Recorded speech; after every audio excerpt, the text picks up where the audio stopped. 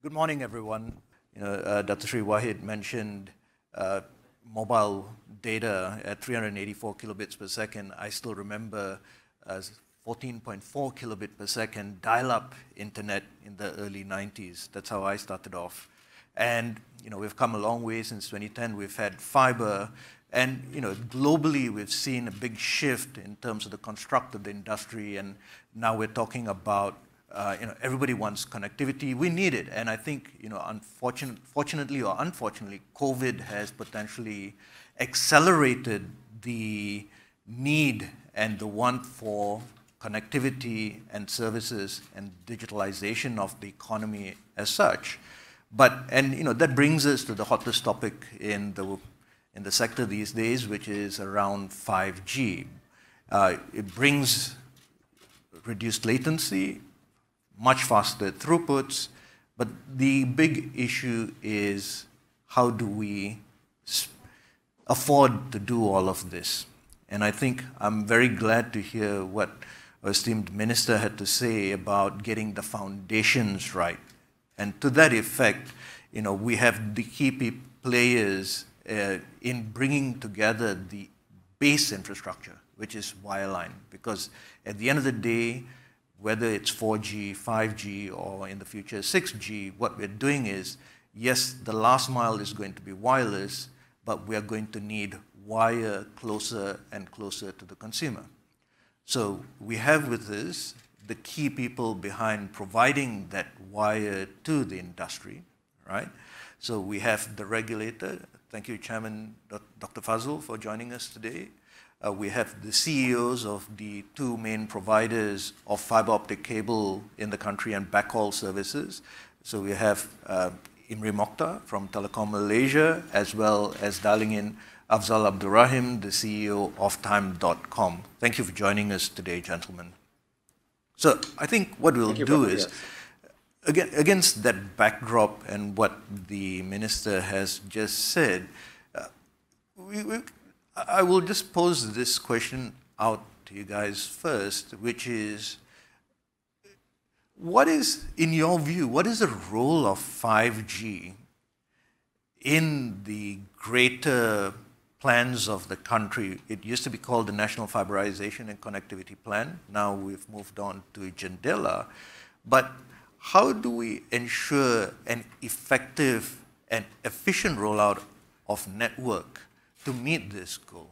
Maybe we could start off with Dr. Fadhlullah first on this topic. Good morning, Assalamualaikum. Thank you, Prem, for the question. Esteemed friends in the audience, and Wad Menteri. I think first and foremost, let's look at the whole thing, this new animal named JENDELA. Okay? It's actually not a really new animal. We've had this National Fiberization and Connectivity Plan before, okay? But what we didn't have in the planning for an NFCP was COVID-19, okay? And COVID-19 happened, we realized that the aspiration and the targets that we set for ourselves under the NFCP just wasn't enough.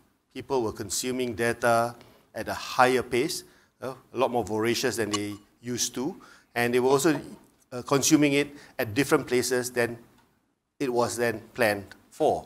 And as such, the industry came together with the ministry, with MCMC and many other government agencies to figure out what's next. And that what's next is JENDELA, right?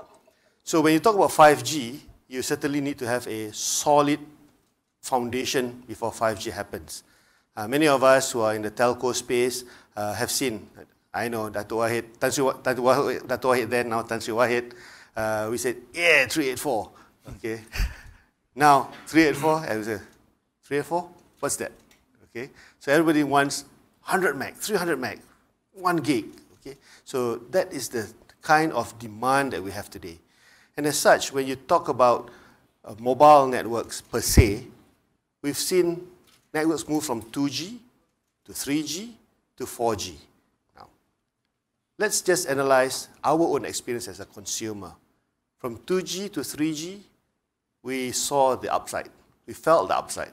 Okay? We didn't feel there was a lack of quality of service at that point in time. Okay? Because From just a simple SMS, you could do a lot more things. Then we moved from 3G to 4G. And then we started to find that we had pockets of quality of experience. Have you ever asked, why did that happen? Could it be a technical issue?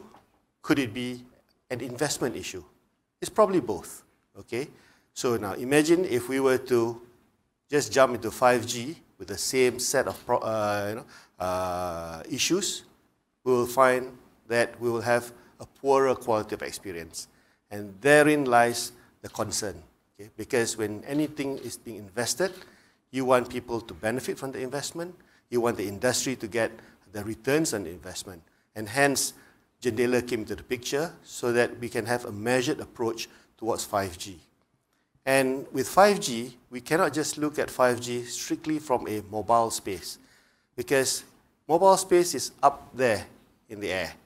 If you have a nice 5 to 10 lane highway up there, and you have only a 2-lane highway down here, the net experience would be a 2-lane highway.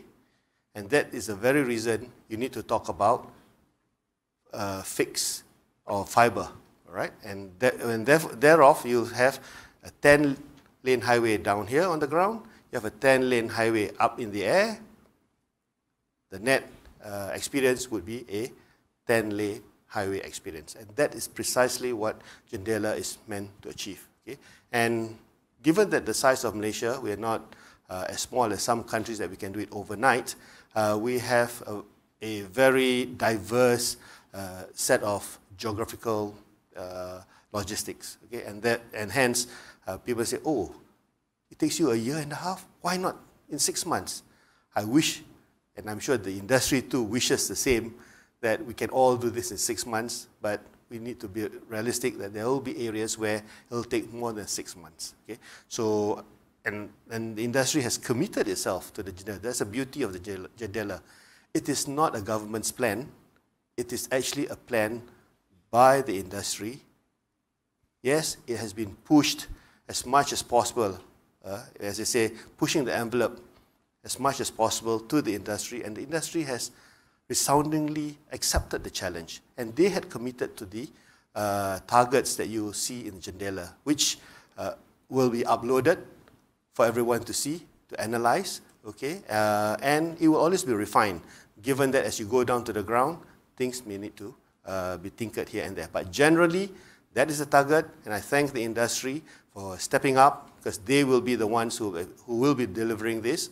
And I'm just, the regulator and the other government agencies, we're just the guys that will help monitor, prod, and occasionally have the stick to make sure that the industry delivers to the end users like you and I. Thank you, Dr. Fadhlullah.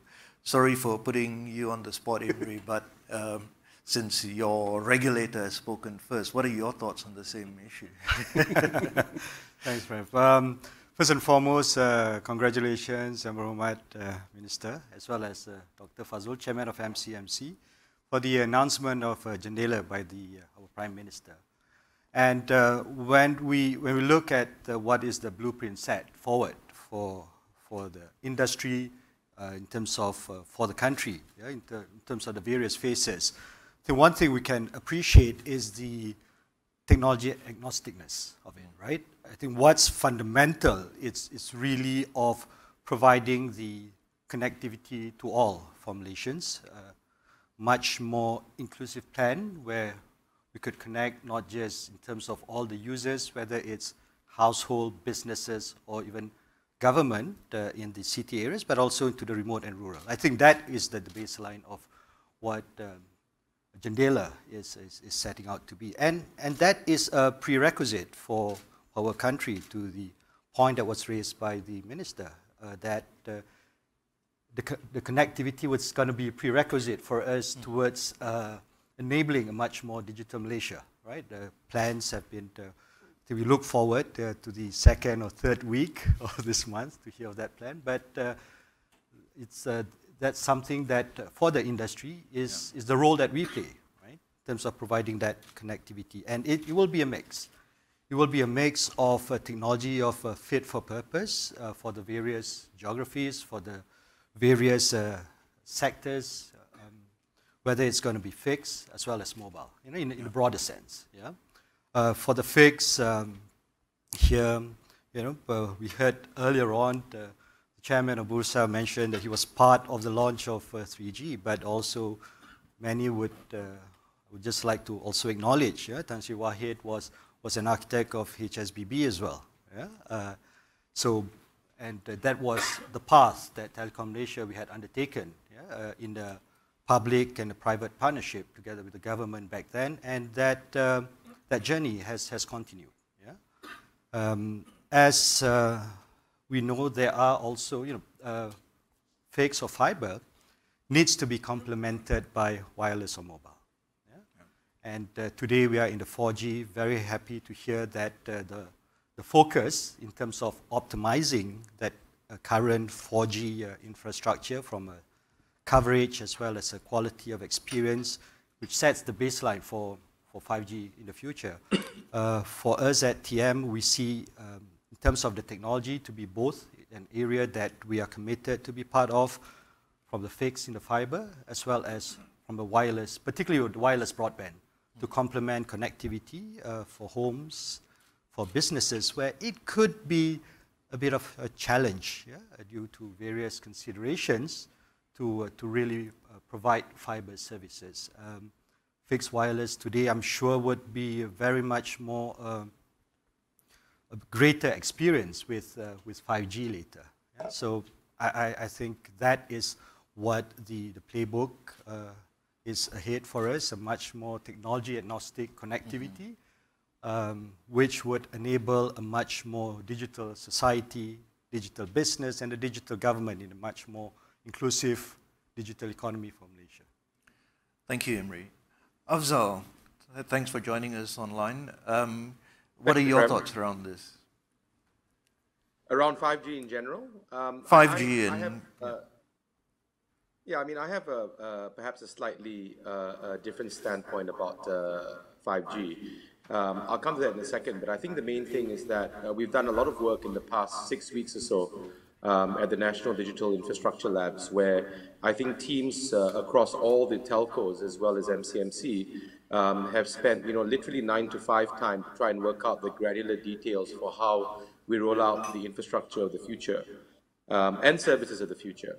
I think in particular, Dr. Fadhlullah has put us under the whip insofar as ensuring the consumers, and he's quite well known for that, I must tell you, Prem, for basically measuring performance from the consumers in a meaningful manner. Everything from website load times to how many rings we pick up in call centers, which, as you know, many of us got fined for a couple of weeks ago by the previous chair, a couple months ago. So I think it's nice to see MCMC really sort of tightening the screws on us, because I think us telcos have had it easy for quite a while. The key output of the Digital Infrastructure Labs have really been coordinated and granular coordination for how we're going to roll things out, right? So if you just take TM and us, we've basically looked at, how best we can sort of roll out infrastructure and fiber infrastructure to expand the 2-lane highway to a 5-lane highway, right? And sometimes, just to take Dr. Fazl's analogy even further, it's not so much about a 2-lane highway at the bottom, it's about building an interchange or a toll plaza next to the 2-lane expressway that is already 5-lane, right? So this is the bigger issue. And as you know, when you start wanting to build toll plazas and interchanges, the biggest hindrance to this are these very painful people called the local authorities, who sort of act as sort of landlords and warlords in delaying the rollout of infrastructure across the country. That in itself is probably the largest hindrance or the biggest roadblock that we're going to have to rolling out infrastructure. If, for example, the telcos had blanket permits, adhering to traffic management, adhering to safety and security, we could probably almost halve the time it takes to deploy infrastructure around the country. And it's that permitting issue with the various local authorities and councils and states which really causes an issue. And this is where I think that our minister has taken the lead in ensuring that we can move towards a federalized version perhaps of Housing and Local Government Acts as well as local permitting acts. Finally, insofar as 5G is concerned, I think it's very important to separate the myth from reality. The 5G is a technological evolution that we all look forward to, and we believe will provide us with the proper utilization of spectrum, or better, more efficient utilization to serve masses, rural areas, etc. Let's not confuse it with this 5G sort of scam which the GSMA is sort of putting across and putting around the world like as if it's going to cure cancer, right? 5G is a technical evolution.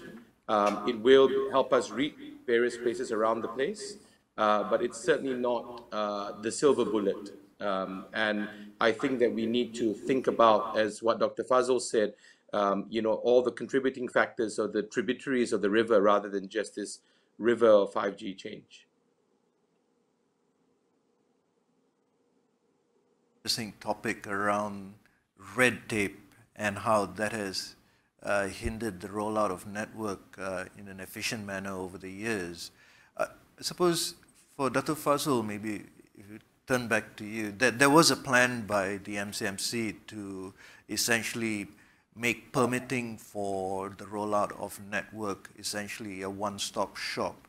How has that gone, and what are the challenges in actually implementing this around the country? Yeah. Many years ago, we saw this problem, having to go through far too many doors, and we established a mechanism called the One-Stop Agency, the OSA, if you want. There had been some initial challenges, but after a lot of refinement, I think many states that seems to be working quite nicely, which means an applicant comes in, meets this entity, and this entity then deals with the local authorities. Now, that problem has been solved, but then there's a new problem that comes at the back, where, as Afzal pointed out, the local authorities have a slightly different view of life, where they will feel that there is value for them to be created out of the deployment of telco infrastructures. And thereof, you find the fees structure being a bit a challenge. Second, sometimes the process of the local authority is also a challenge because there are matters related to land issues around in the states, which also takes a bit of time. So hence that has been a problem. Now moving forward, I think to me, the best way is for all states to adopt an approach whereby take a philosophy that telecommunications cannot be a laggard service. Now, when you go into a new development area, what happens is that water and electricity is seen as a utility, and therefore it gets planned right up front when you plan for a new development area. As opposed to telecommunications, you only come in when people have actually moved in, and then you have a problem. There are areas even till today where people have moved in for a good 10 years, telecommunication services is still not there the way they want it. So by making telecommunications a utility, automatically you then have a model whereby the development plan actually identifies water, electricity, and telecommunications. And telecommunications takes in three forms. One, what goes underground, which is the laying of the fiber. What can be set, which is going to be for the towers. So there'll be dedicated sites pre-planned for towers to come up, which then allows for a lot more sharing of such towers. And third, possibly even areas on rooftops which may require some additional equipments to be located for. So when that sort of planning is put up front, service providers can come in quite easily even before the people come in. And when people come into the newly opened area, they find that they just have to bring themselves, and next thing you know, the devices are easily connected, electricity is available, water is available. And that is the approach that we are now taking. We're going, in fact, with the help of the Minister, myself and a few others, we are meeting with the respective chief ministers, the Menteri Besars, to alert them of this need for them to appreciate that telecommunications today is a utility. It's no longer just telecommunications being telecommunications. So that is the approach that we have to take today. So OSA is nice, but I think there's another set of issues that we need to solve, and that is probably a lot more fundamental, which is actually looking at telecommunications as a utility.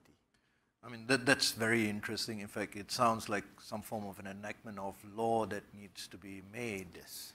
Do you think we will see this in the near term, or do you think it's too many hurdles? My view is that it's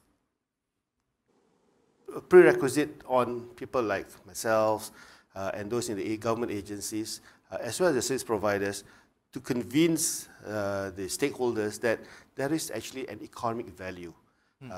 Let me give an example. Today, if you go around in Kuala Lumpur, do you realize that if you step into a F&B outlet that is more than 200 square feet in size, Wi-Fi is readily available?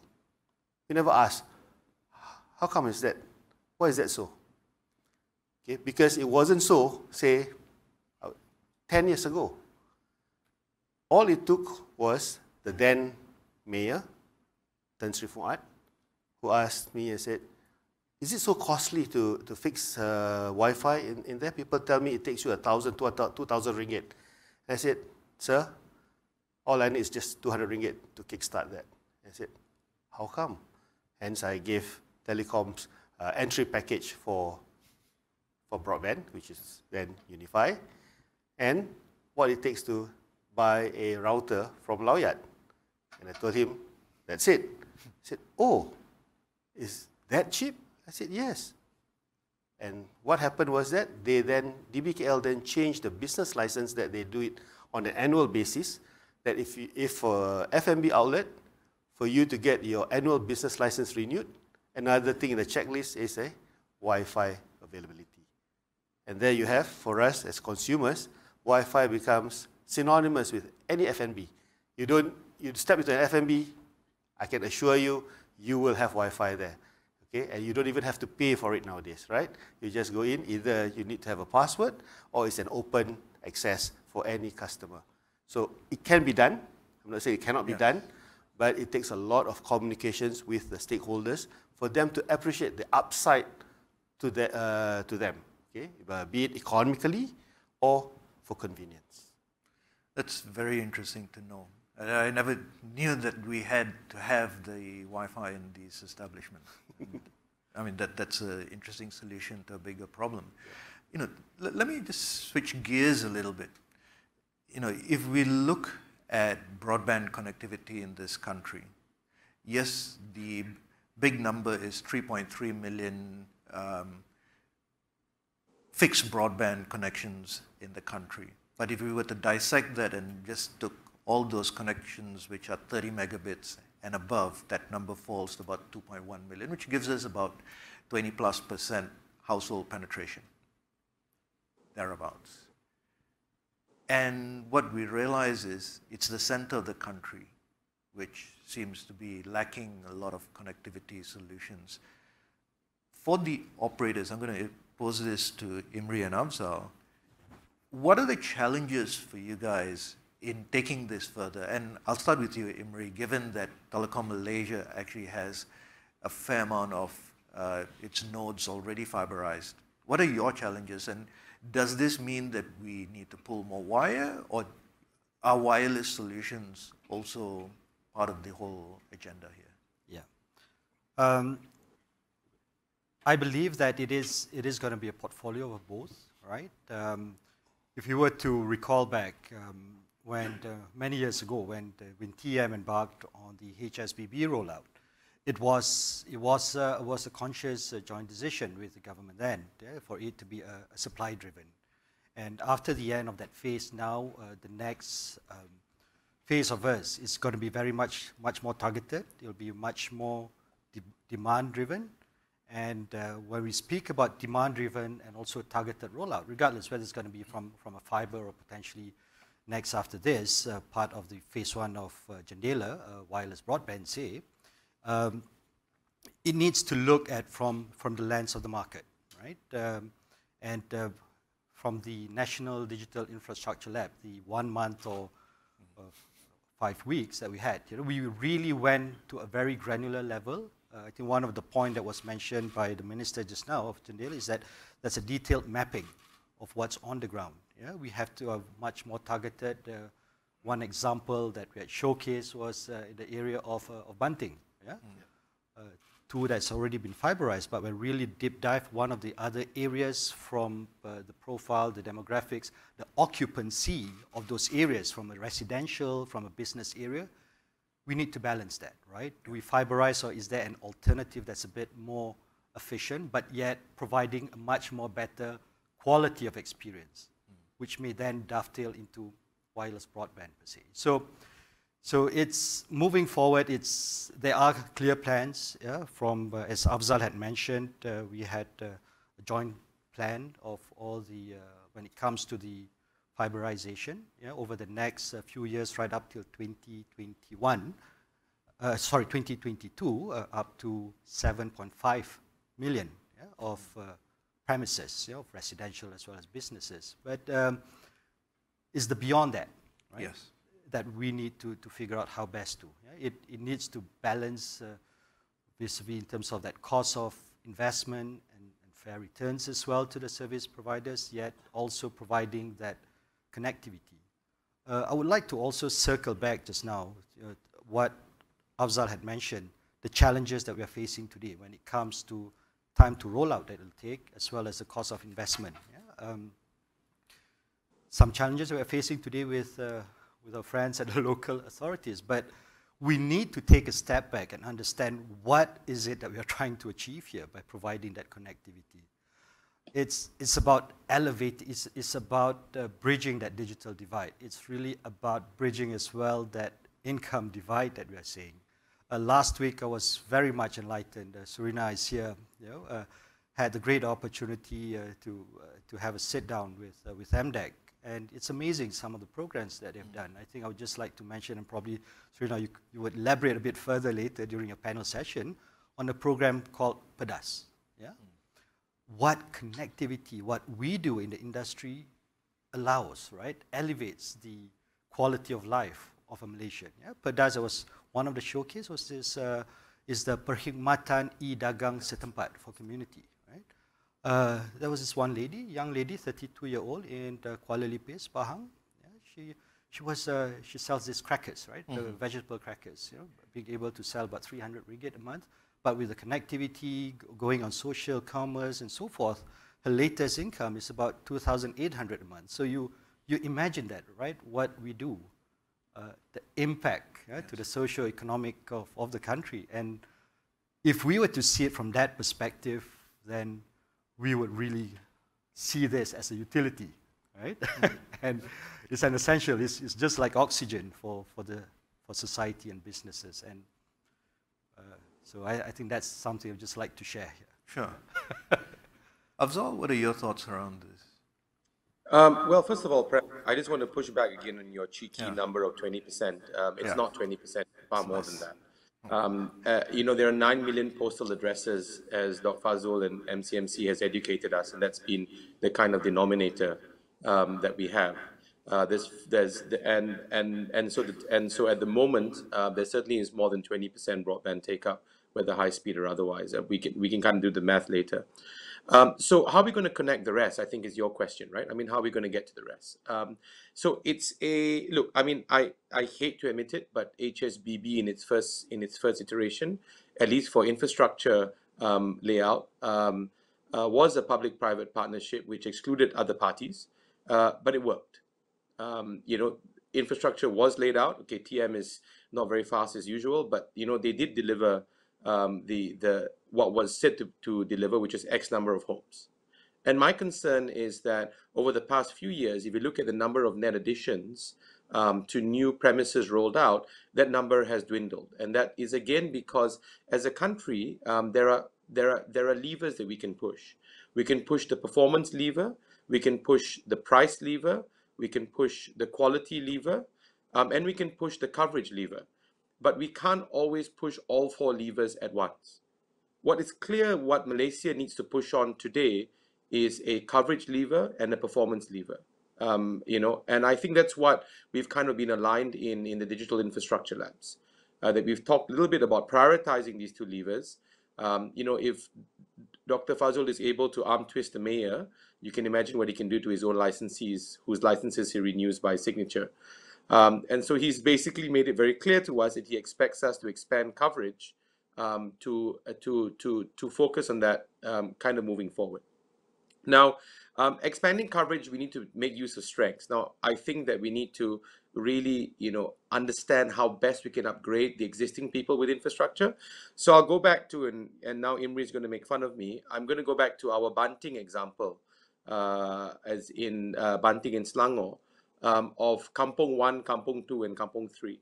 So this is one of the examples that as the CEOs of the industry, we collectively spend a lot of time on speaking about how we could connect three effectively housing estates and kampungs, which were within only a 4-kilometer radius of each other.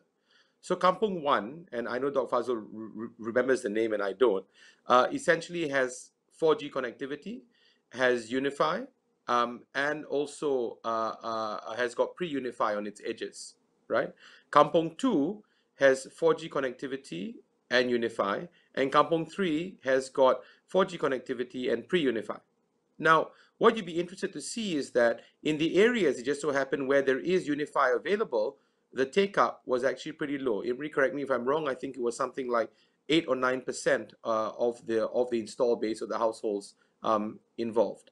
So sometimes the issue is not just about making sure the infrastructure is available.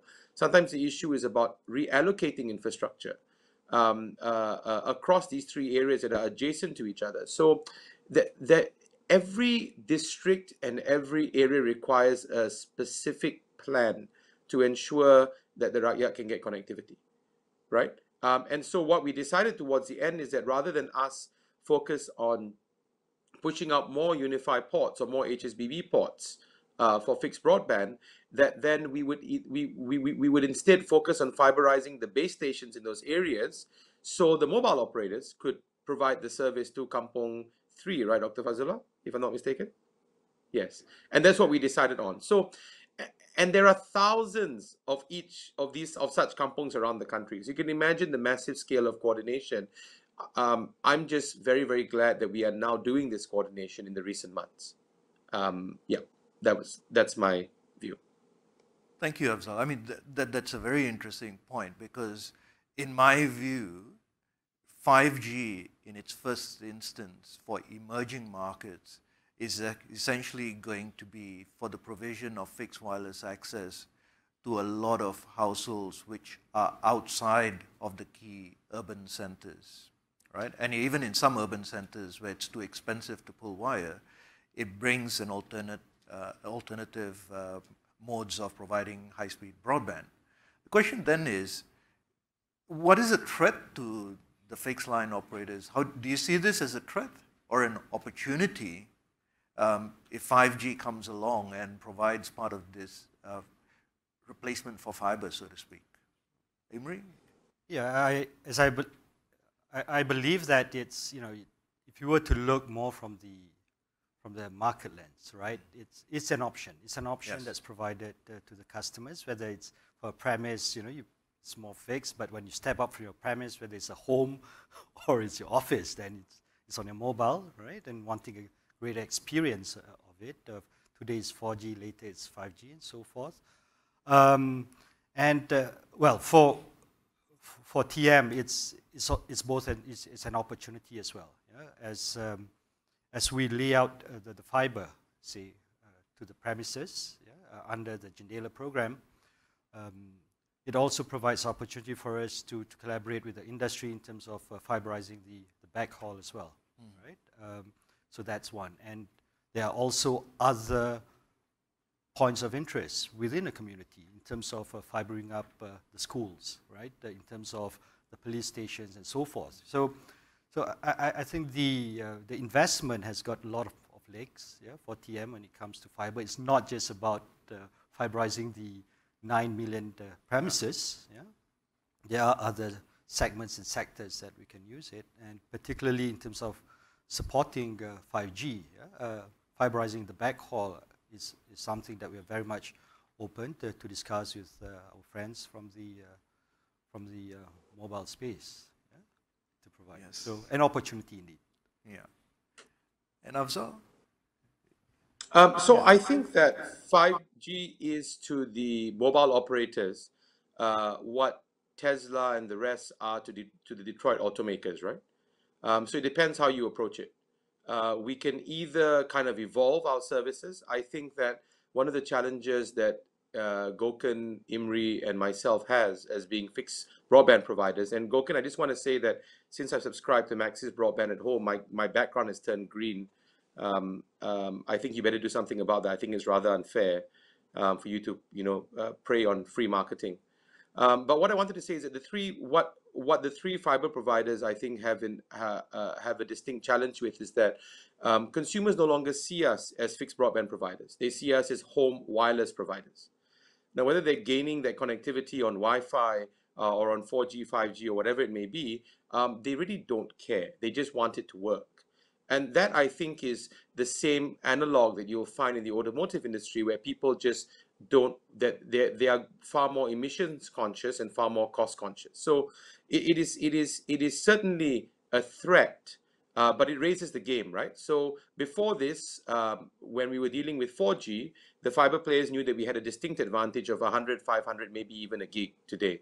Now, the truth is that very few services really use more than 200 or 300 megabits per second. Very, very few services, iCloud being one of them. If you all watch your bandwidth at home and your iCloud does its backup towards the end of the day, you know that it can basically go nuts.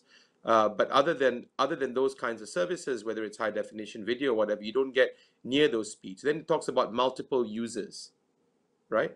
And that's where I think there is an advantage over having fiber closer to the home.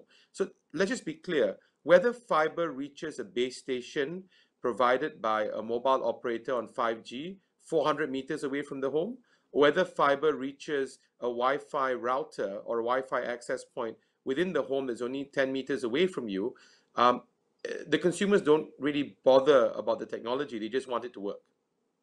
So I think that the closer fiber gets to homes, right, the better chance there is of us serving multiple devices on an array of services. And that's what our duty is. And today our fiber reaches pretty close to home. It's just that it takes us, 6 months to apply for a permit to dig, 10 meters. And I'm sorry for bringing that up, but it's just the fact. But I know we're moving in the right direction. And I wish that more local councils could take it in the spirit of what Tan Sri Fuad did with respect to business licenses, for example.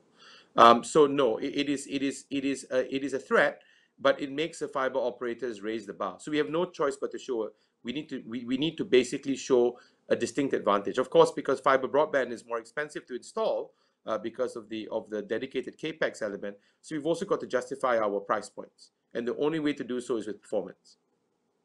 Has that philosophy changed going forward? It's a common question amongst foreign investors.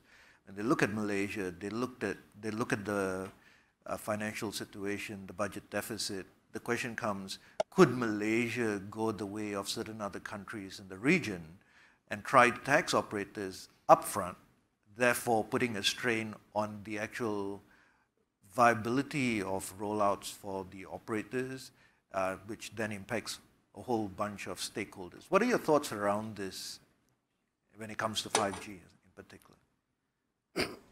When you look at the telco industry, especially in Malaysia, if I look back at the chairman of Bursa and the CEO of Bursa, and you look at the indices of Bursa, you realize that many of our telco players play a huge lever within how Bursa performs, yes, right? And therefore, as a regulator, you have to take cognizance of that. Okay. On one hand, people say, hey, milk as much as you can get from the resources so that the coffers of the government, benefits. But at the same time, you're going to strain the operators with inability to invest, strain the operators with poorer ability to provide the right levels of profits, And guess what? It then impacts the performance on the bursa, which then impacts the larger market. So that is where the whole balancing act is required. And I think many of the earlier decision makers have taken the wisdom that the fine balance of making sure that there is a fair ability to invest with a fair amount of payment for the resources, and thereof we have been where we are today. Okay? And I do not think that it has been a bad decision, and moving forward it's probably going to be the decision forward. Key is actually to make sure that decision is as transparent as possible. It's made clear to the investors, to the service providers, and also to the stakeholders, so that people don't muck around and say, aha, aha, there are too many ahas around, okay? So you don't want that, okay? And it has to be very clearly communicated. Today, we are just changing the conversation from talking about the spectrum too early by taking a measured approach. Hey, let's all put our hands up and say, yeah, our house was not really in order. Let's fix the house proper. Then we all move forward in tandem. Because spectrum is just one side of the story to the bigger story. Afzal hit the nail on the head when he said, consumers don't care what technology you use.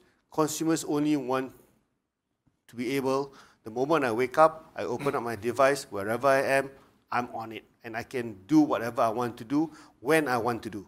Okay? So they don't say, oh, I'm here, I'm on a Wi-Fi, oh, I'm here, I'm on a FWA, or I'm on a 5G. They don't. Okay? They just want to use that service.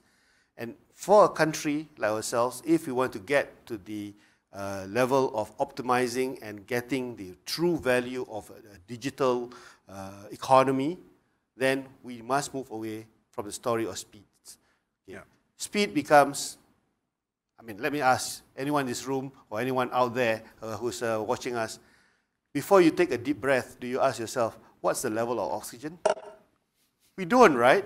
We just breathe, okay? Until we get to a point where you can't breathe and say, okay, maybe oxygen ain't so great here because, oops, I'm probably at 20,000 feet above ground. But otherwise, we don't ask what is the level of oxygen. Likewise for internet, that should be the way. We can do our work without even thinking whether is my speed good for today.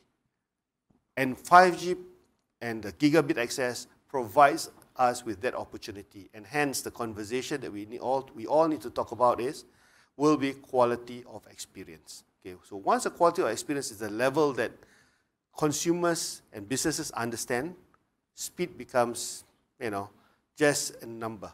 Okay, and people won't be too hung up about speed because it's all about process, change management and stuff like that that actually opens up the whole returns on the digital economy.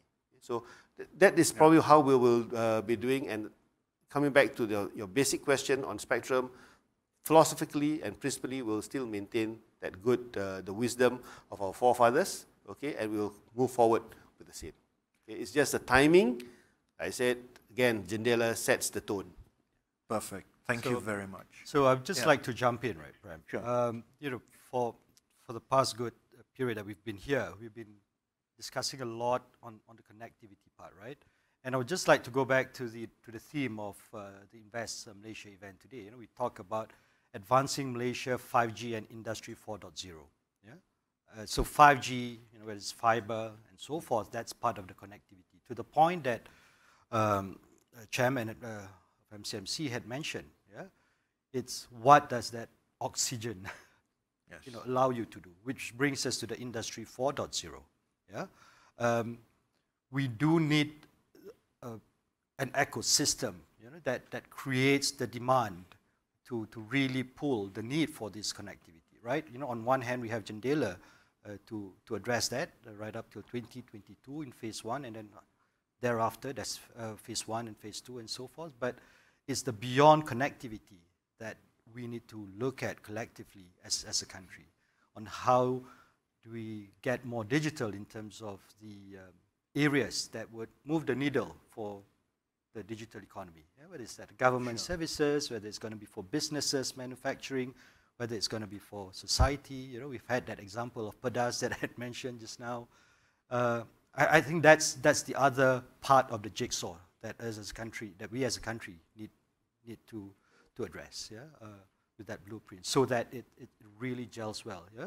As the industry focuses on the performance, as Afzal had mentioned, yeah, the coverage, the quality of experience, it's what goes through that 10-lane highway, regardless whether it's wireless or wireline, that would really accelerate us into the digital economy that we aspire to be. It's a good thing that you raised that, because one of the questions that's come through on from the audience is essentially the changing business model for telcos, right? As we move forward, is it all just connectivity? Should the fixed line operators like yourselves evolve and start doing things differently? Should you be even investing in other verticals, etc., like what some of your peers have done in other countries? What are your thoughts around that? Well, looking at the beyond the connectivity, clearly this is a wide space. There's a wide spectrum from the various customer segments, from individuals on the mobile, home, SME, enterprise, public sector, and so forth. You know, TM, we have started investing into the data centers. So building on top of those data centers would be of that infra, the platforms, yeah, the cloud platforms, which would enable various cloud applications and services, particularly for public sector as well as enterprises in Malaysia. One of the enablers to a digital Malaysia is the move towards more cloud-based. Yeah, when we talk about cloud-based, cyber security is going to be critical. Yeah? So those are the new areas beyond connectivity that TM as the organization is moving towards, particularly for the enterprise and the public sector. If we were to look at the consumer space, today a lot of the usage by the consumers is very much entertainment-based, and we know that's very much dominated by the global players. So an area that we believe as a telco that TM can be part of and contribute is more within the public sector as well as the enterprise space, very much based on cloud. Yeah? Sure. And Afzal, what do you think about TIME's role in trying to evolve the use cases for internet and take it forward? Yeah, I think this is a bit of a dumb pipe or not? Yeah, I think it's a bit of a set question by you, Prem, because you know my views on this. Yes. Look, I think that telcos have to stop acting entitled. There is a certain amount of entitlement, perhaps amongst the global mobile operators. I think our Malaysian mobile peers are far more reasonable. But there is a sense of entitlement that, oh, you know what, YouTube, Facebook, etc., have this revenue. I now want this revenue as well because it's traveling on my pipes. So I've got two analogies to give. Tenaga doesn't expect anyone else to give its revenue because a Samsung TV is using electricity. That being the case, why should a telco expect that it can, get revenue from end usage? So that is from the point of view of a sense of entitlement that I think telcos have. I think our duty is to provide good quality pipes. Then there's the issue of ability, right? And Prem, you've heard this one before, but perhaps it makes the most sense. I mean, let's just say just because we, for example, are a good manufacturer of lingerie, doesn't mean, Prem, that you want to see me striking down the catwalk in a 90, right? So they're two different skills. One is the production of lingerie and design of lingerie. One is modeling lingerie. Now, I'm sorry to put this image into your heads, ladies and gentlemen. My apologies, Yang Berhormat Minister. But that is the fact of the matter. We are engineers. We focus on building good quality pipes to serve customers. We need to ensure that when consumers wake up in the morning, the devices work without jitter, and we should basically worry less about other people eating our pie. We should be focusing on providing really good quality services so other people can make money off what we provide.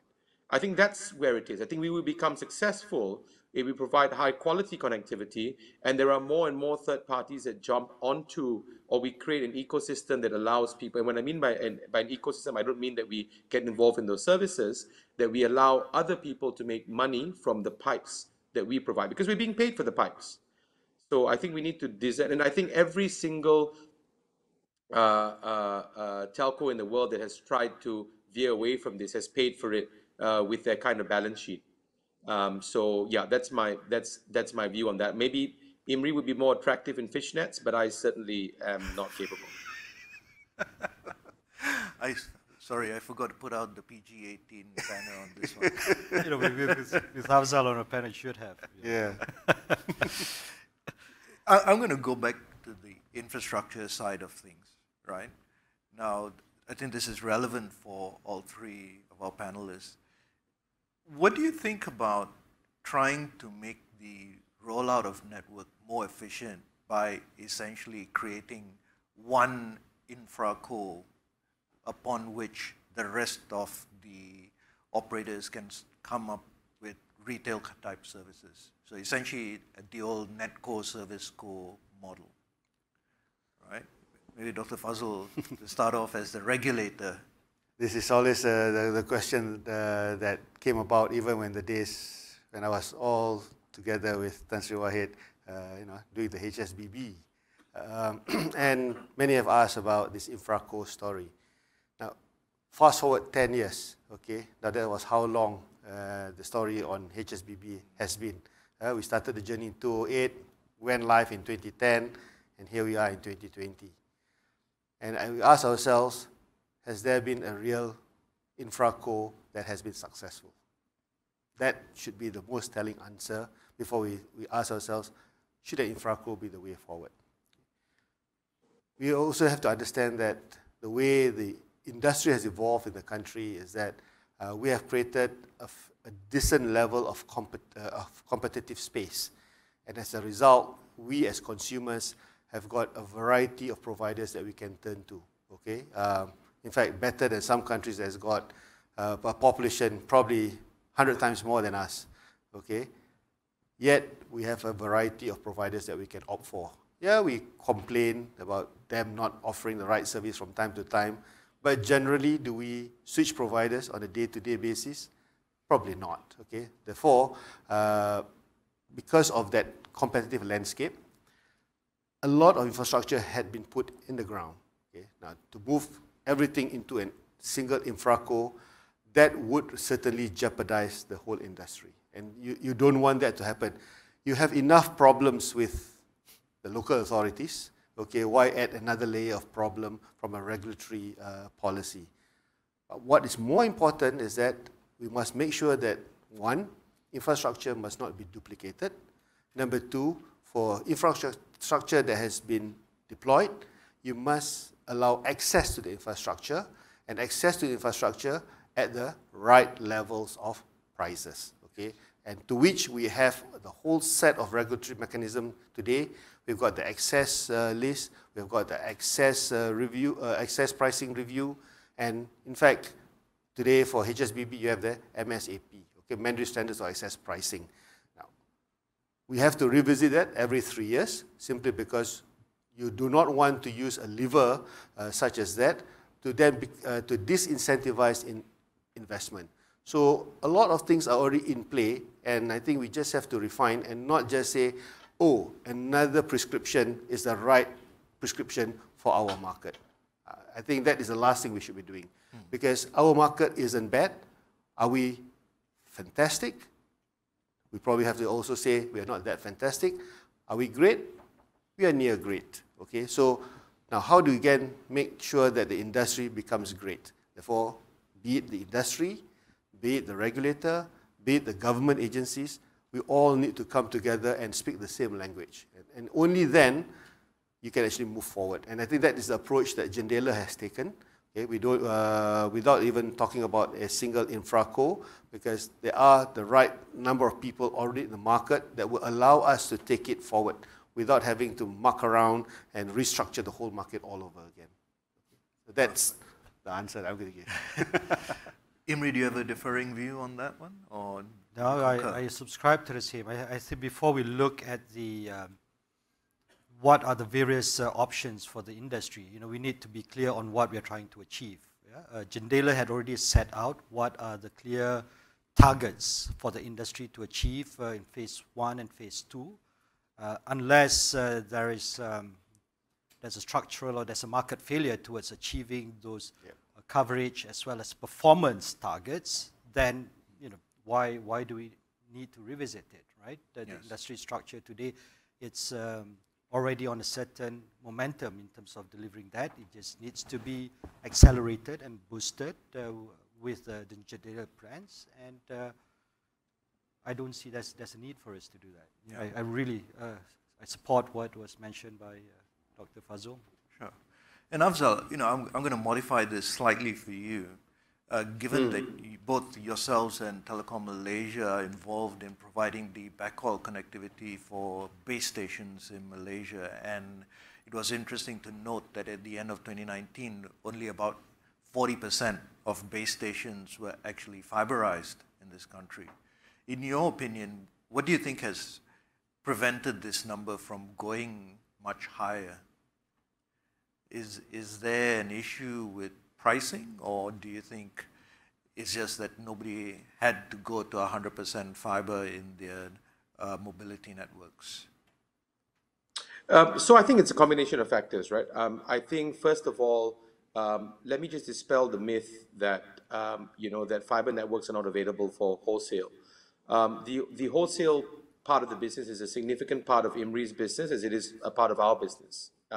We've been supporting and fiberizing mobile nodes and aggregation points for more than 10 years now. So I would say for more than a decade, probably from the late 2000s, right? So that's the first point I want to put on the table. I think a lot of this also has to do with radio frequency planning and where the operators see that they have a need for fiber. The mobile operators are always going to feel that our fiber prices are too high, and we are always going to feel that we cannot pull to certain areas because of the fact that we cannot make a return on investment for those areas. It's just the normal market tension that one would find. I believe, and I can't quite recall where this has gone, and forgive me for opening up a can of worms, there was almost a mandate by the MCMC that when 4G spectrum was given out, it was actually going to be fiber or one hop to fiber. That was implemented, and I think that's largely been implemented by most of the mobile operators, if I'm not mistaken, right? So I think that's a key thing, Prem. I mean, not all base stations today require direct fiberization. They need to be within one stop of fiberization, between one hop of fiberization. The second thing that I don't think that we don't like talking about, but it's a fact, as much as we have a responsibility to basically providing connectivity around the country, there are certain pockets of rural areas in particular, or semi-rural areas, that essentially perhaps do not make it financially viable to fiberize a base station, or because demand is quite peaky. So if you look at certain rural areas, whilst it's our responsibility to provide good internet infrastructure, and I'm not making any excuses for the telcos here, if it's only during Balik Kampung season that that infrastructure is fully used, the question is then how do you match the permanent case of fiberizing a node or an area with a temporal case of peak in usage? So I think a combination of these things. To take it on the chin, Prem, finally, can we do a better job? Yes, we can do a better job. And I think the trickery is in the fact that the mobile operators are now expecting the fixed line operators to go closer to what we call GPON consumer pricing for backhaul, in order for them to justify fiberizing more nodes, which is difficult because it's a different technology which requires either synchronous method or Ethernet approach or some other technical approach with better quality and availability. So there are some tensions. We can do a better job, but I don't think we're that far off. And if we look at a National Service Corps issue, I like to use the UK as the best issue in the world. 17 years ago, Ofcom or Oftel at that point decided that it would be wise to split BT up into 3 functions, and now the UK has got the crappiest broadband in Europe, and Latvia and Estonia are basically far ahead. I just want to put in a bit of a soundbite into here, and I would say that the proof of the pudding is in the eating. And I have to be very careful because both regulator and Yang Muhammad Minister and the audience, but the fact of the matter is that let's look at the let's see what regulatory model we've chosen and what the requisite investments have been. In 2005, for those of us in the room who were around at the moment, at that point in time, we went through a telecommunications strategic review and industry review during that time. It was a very meaningful review, and we agreed that we would pursue the overall theme of infrastructure-based competition or pay to play. So if one wanted to provide services, one would need to invest in infrastructure. That has, by and large, been relatively successful. I take note of what Dr. Fadhl says is duplication of infrastructure, which we must prevent, right, and do a better job of. I think in that the mobile operators have done a better job than the fixed operators. But at the end of the day, the last 3 years, or really since 2017, if you look at it, has seen the lowest investment in rollout, in fixed rollout, over the past 14, 15 years. So, it's the proof of the pudding is in the eating. If it's financially viable to roll out, operators will roll out.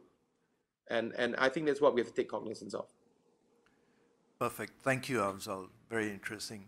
And, while we're talking about the cost of this, the questions that are coming in from the floor are essentially related, a lot of them are related to pricing, right? And, we go back to a very painful period 2-3 years back when we talked about double the speed, half the price. What do we feel around pricing of broadband services in the country today? In the 11th Malaysia plan, we were talking about moving to 1% of GNI, which would have given you a base service line of about 50 ringgit. But I think that was really for a baseline service. But how do we, as industry players within the fixed space, think about pricing as it stands? Yeah, I think with regards to pricing, it's as I mentioned, when it comes to connectivity, it's a portfolio of services, right? Various services, whether it's going to be fiber, whether it's going to be non-fiber, wireless broadband, each has got its own cost base, right? A different cost structure to it, and it's really about balancing a reasonable return, cost and investment to the affordability. I think these are the points that needs to be considered. It's a balance, it's a delicate balance that needs to be looked at holistically rather than on a standalone basis, because the implications of it could be quite significant, right? In terms of to the shareholders, to the market, and so forth. So it's something that we are always mindful of in terms of addressing. And I believe that the demand itself, we spoke just now about the demand, would be the one that would also determine it in terms of the take-up of the service. I would like to share that, for example, for 2020, we've seen quite a rapid take-up of fixed broadband or fiber broadband, as more and more are staying at home and in terms of needing a better quality of experience. Looking at the first half year of this year in terms of the sign-up and the take-up, it has accelerated much more as compared over the past 2 years. So it really goes back to what we had discussed just now, right? What is the lever for us to drive the adoption in the market? Price could be one, but it's not the only one. So that needs to be considered in a holistic manner. Sure. I'm going to pass it on to Afzal before I come back to Dr. Fadhl on this topic. Afzal, any thoughts on price points? Yeah, so I think that there's some natural points. I think that we are a little bit too preoccupied with price points. I think price points in GNI is extremely important for the B40s. And we have a responsibility to deliver, affordable services for that segment. I think that goes without saying. And there are, depending on how you look, pay-as-you-go packages, et cetera, amongst the mobile operators that effectively, try to deal with it.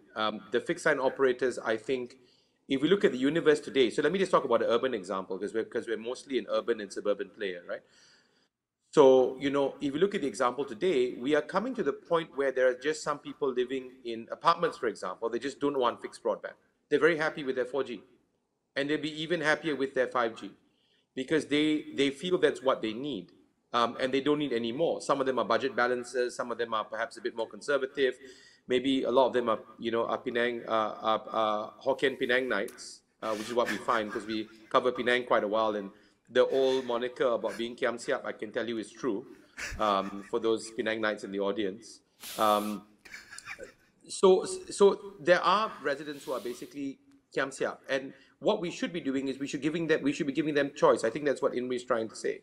And so the consumer will decide from a demand standpoint, really what they want. Do they want to have a 4G connection, or do they want to have a fiber connection?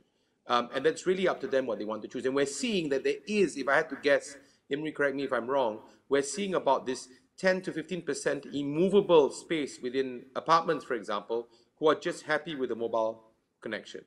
And that's what will grow with 5G. And no matter what we do and almost whatever prices we kind of throw at them, they're not willing to kind of move over. And this is where, the larger converged players, because let's not forget that whilst TM is a dominant player in the fixed space, Maxis is a dominant player in the mobile space. So the larger kind of players like Maxis who are doing a form of convergence benefit because they're able to tie in a product of both fixed and wireless across multiple things. So it's important that as players, we provide consumers with a suite of services that they need. Not everyone will want fixed broadband, and that's something that we've realized. Afzal, you're absolutely right. It's all about providing that menu of connectivity for the customers to choose. Just like to share some customer insights as well. Right? It was not too long ago. Was it about 1.5 years ago? Right? TM, we did a door-to-door in terms of customer canvassing to really understand the preferences, the profile, the insights on the ground. And those of you here in KL will be familiar with this place. This is in Shah Alam, Bukit Jelutong, in Shah Alam, right? To our great surprise, right? It's not a question of affordability, but it's a choice. Where out of the residential homes, 20% decided not to take a fixed broadband. And those who decided was a mix of TM, there was Maxis, and yeah, Afzal, you're not in there, right? So it is that choice, right?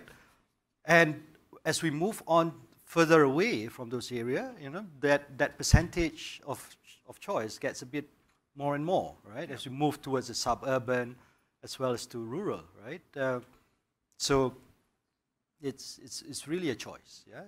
So it's really hard or difficult or unfair to just really look at what is the take-up of fixed broadband, of the household fixed broadband penetration, sure. Because if you look from a lens of the customers, it is a choice of them, if either a fixed broadband or a mobile.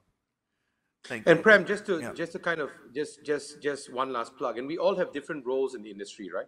Our role at time is to irritate Telekom Malaysia as best we can by reducing prices and increasing speeds, so that they feel under pressure to do the same. That's the role of a challenger. We should take market share from there, and their role is to bully us back by providing far better call center and customer service, which actually they do, as compared to where we are. So we've got the better product, I think. They've got the better service backbone. So, I mean, these are things, and that's why we work in a kind of competitive environment, so we kind of spur each other on. So we will continue being the lipas that will irritate Telekom Malaysia, right? And they'll continue stomping on us so they become fitter. That's the analogy I would use. Thank you very much, Afzal and Imri. Dr. Fadhlullah, any last comments on pricing? That's precisely what I talked about, competition, okay? You have very colorful characters, running the telco businesses. You've got a very big lipas in the form of Afzal, okay? He's the biggest of all, okay? But he likes to call himself the friendly lipas, okay? And this is where demand will determine choice. Okay, so hence we keep talking about fixed and we keep talking about mobile.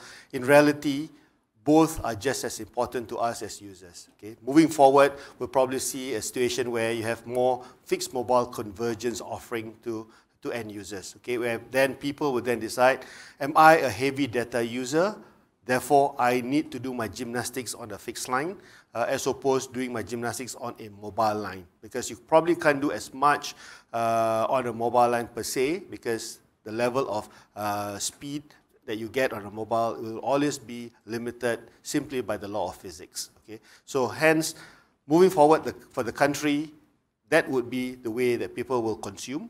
Demand will dictate. Prices, I think the market is astute enough to decide what is right, with a little bit of prod and push by the government from time to time, especially to ensure that those in the B40 would be able to subscribe to that. But we must also appreciate the analogy of the automotive industry. You want to get from point A to point B, okay, you have a variety of options, right?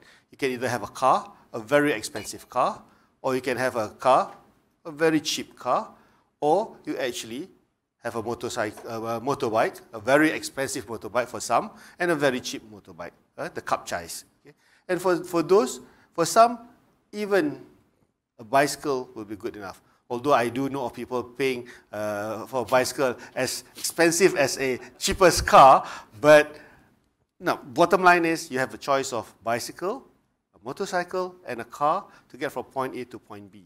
So likewise in connectivity, you again have those options, and therefore people must appreciate that you cannot expect to get from point A to point B at a very high speed, of a high performance, but wanting to pay only for the bicycle. Okay, so there must be a fair trade-off in terms of cost and what you hope to get from that type of purchase. Okay, so I think the market today is mature. My parting words would be, as I said to the industry, you are the guys who will shape how people think. That's what marketing is all about. Therefore, an education by the industry is very, very important, and I'm pleased to let everyone know that they have stepped up. And in fact, we are having a whole communication plan led by the industry to make sure that the consumers and the businesses understand what sort of services will be required for what sort of demand that they will have. Okay, so that at least we will all move ahead in a very rational manner as much as possible. Thank you very much, Dr. Fadhlullah, and thank you very much, Imri and Afzal, for joining us today. I've been warned that we are over time already, right? I think we've at least achieved from this session that there is a sensible regulatory environment for the telcos here in Malaysia, pricing options available for SMEs and consumers alike to maximize their usage wants. And most importantly, we are not going to have a situation where the industry goes into tailspin, chasing the next big word or next phrase, catchphrase in the industry at the expense of stakeholders. Thank you very much, everyone, for joining us today.